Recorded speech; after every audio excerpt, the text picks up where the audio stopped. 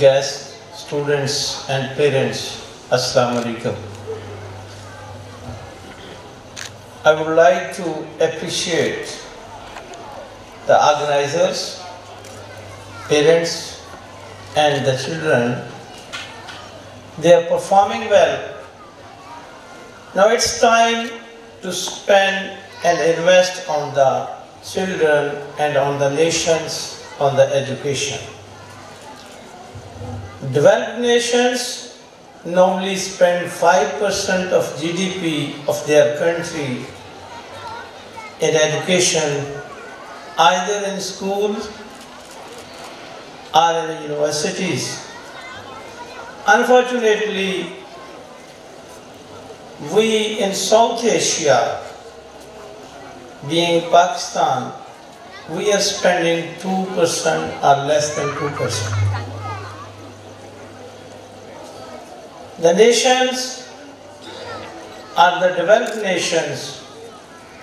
If we put examples, for example, the Israel, it's a very small nation, although we are not well connected or well relations with such countries. But we have to check which nation is the leading nation and what is the reason for their leadings. The one reason is that they spend time, they spend money, they spend quality time with their kids.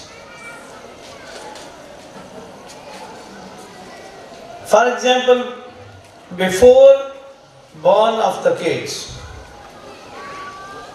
in Israel, it's very common, their mothers used to do mathematics, scientific discussions, scientific literatures. So, in first 3 years, they normally try to inculcate the all basic mathematics and the science in their kids. Now, in their schools, they try to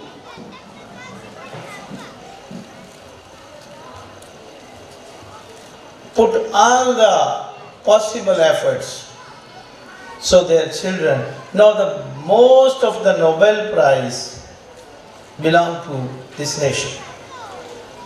So although there is a lot of gap in Europe, in US, in Canada, in other countries, the schooling play much more important role in the development of the nations. They only few percent goes in the universities, but the nation developments belong to their ethics, the behavior of the kids, to be the humankind, to be entrepreneurial, to be ethical, to be the productive for the nation. So we all are sitting here either as a parents or educationists or in any phase we are here. So I must acknowledge the efforts of LDS, and all the performances are very good, perhaps excellent, and I hope the school and the outgoing kids from schools, they will be good leaders in future. So we should try to not only educate the children, but try to make them good leaders, good human beings. How they will be the good human beings? We need practices. We need good practices. We need ethical input in the nation. Sometimes we put examples why we are lacking in this. And if you go back 10, 20, 30 years, there were good kids, good nation. What happened? Mothers were not educated, but they were good practitioners. So what's the need of the day? With the education, we need practice and a performance which change your attitude, which change the learning of the kids. So if the mother will perform the efficient operation in the house, in the school, in the college, in the universities, as a teacher or any role what we have, definitely the seeing is the believing when the kids see us in the good form.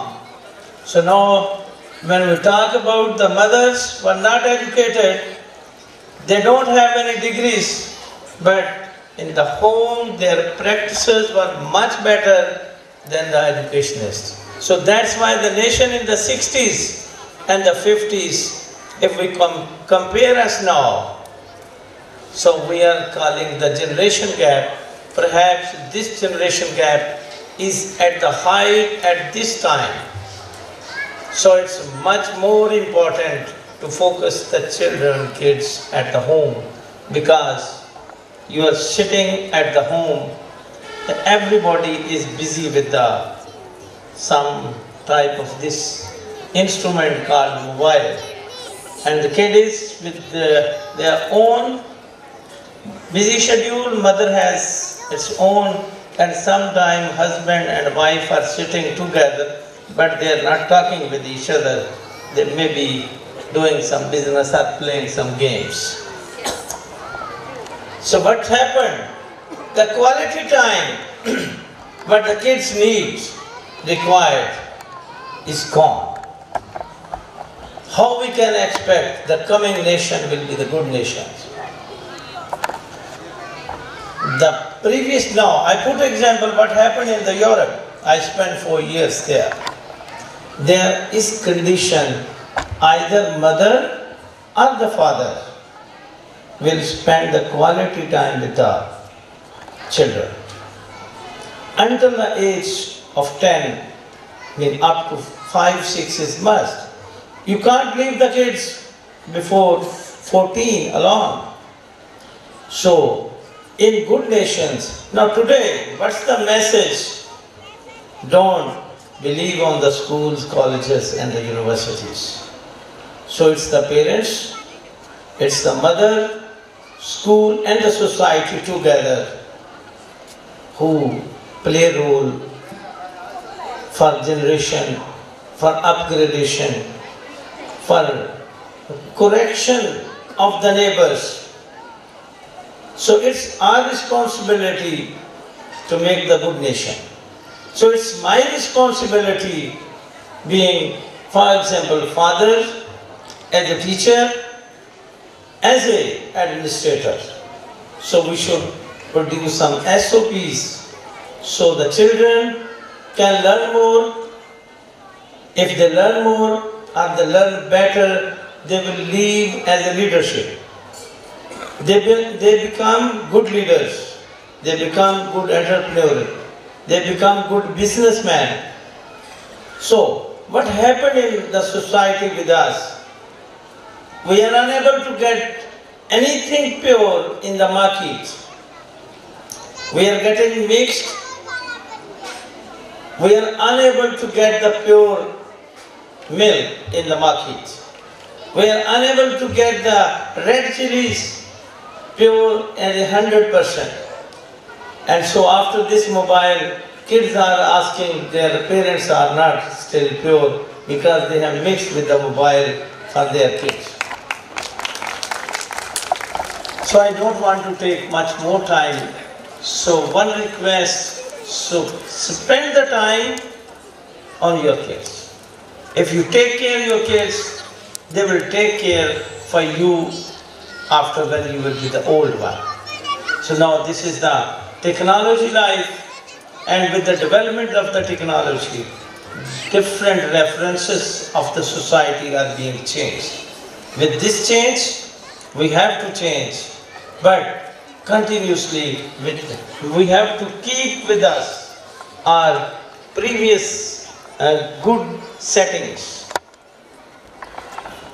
Good thing with the society, with the Muslim society or with the family, ethics.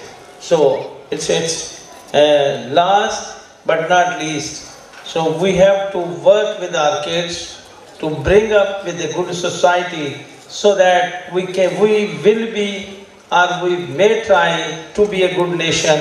Perhaps we are far behind than the good nations. We only can do that if we will spend time on the kids. We should work together for bringing up our next nation, our kids. Thank you very much.